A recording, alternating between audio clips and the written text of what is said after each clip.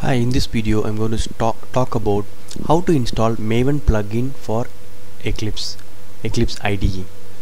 So the first step is open Eclipse, go to help, you can click the Eclipse market, search by Maven.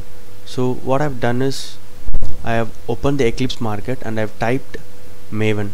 So it will take time, few minutes it will take, and it will list all these items.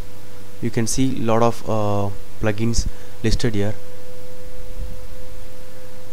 Then click the install button at Maven Integration for Eclipse section. So you have to go here. You can click install here. Since my Maven integration is already done, okay, so you can click the install button here. Your installation will be started. So once the installation is started, wait for few more minutes. So let's the installation completed, let it complete the installation. Then it will ask for restarting your Eclipse. Once the installation is done, okay,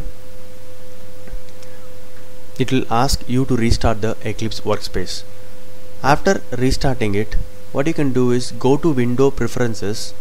Okay, so since my Maven integration is done, so what you have to do is go to help, Eclipse market, type Maven, then like this here you will get a install button, press that, then you can see the installations going on.